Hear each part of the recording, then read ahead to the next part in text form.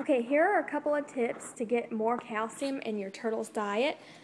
These are my turtle's two main staple foods, and what I do is I take both of these and I'll put them in another container with some powdered calcium, and it just sits with it and it gets covered in the powder, and although some of it will come off when it hits the water, some of it will stay on and make it inside of him. Obviously, I don't give him all of this at one time. This will last for a while, but this is just another way to get more calcium inside your turtle, which they really need.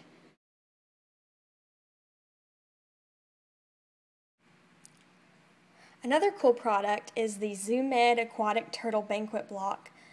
My turtle absolutely loved this thing, so much to the point that I had to take it out of his tank because he wouldn't leave it alone, and apparently your turtle's supposed to eat on it for a few days, and it seemed like my turtle wanted to eat on it in one sitting, eat the whole thing, which actually would be dangerous to his health and he could die because turtles can gorge themselves. So I've cut up the banquet block into a ton of tiny pieces, and I'll just give him one, maybe once a week just to give him a little more calcium. I try to give him a big piece so he'll have to chew it because, obviously you don't want your turtle to choke, but this is also another way to get more calcium in your turtle.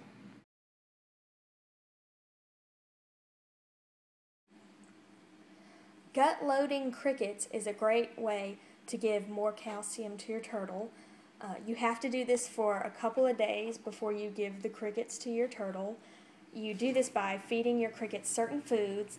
I like the Fluker's high calcium cricket diet, and also your crickets have to have water, so they sell these water gels, and these are actually calcium fortified, so that's just 2 extra ways to give your turtle nutrition through the crickets.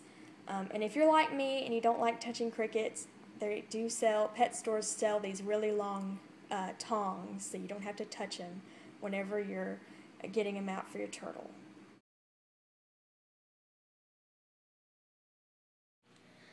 The cuttlefish bone is another way to get calcium into your turtle. Basically, they're really inexpensive. You get a couple of them for like $1 or $2 at any pet store. But they float in the water and your turtle is supposed to chew on them and they get calcium. Mine, unfortunately, has never taken to the cuttlefish bone. I've tried to introduce it to him over many years, at different occasions, but he's just, sniffed it and moved on. But maybe you're lucky and maybe your turtle will love the cuttlefish bone. It'll be another way to get more calcium in him.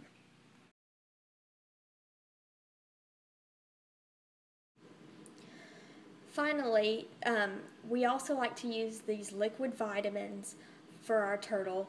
It's a multivitamin spray. We were doing it pretty frequently, but our vet told us that you should really only do this about once a week. He said that as far as a multivitamin, you can overdo it. However, with calcium, that's different. You can do that all the time, and if your turtle doesn't digest the calcium, it just comes out in his waste, and it's no big deal. But we usually give our turtle this, usually on Sundays whenever we're doing a water exchange. I'll have him in a feeding container, and I'm able to spray food and actually feed it to him directly from a spoon so it doesn't get dissolved in the water. So it's a great thing to do once a week.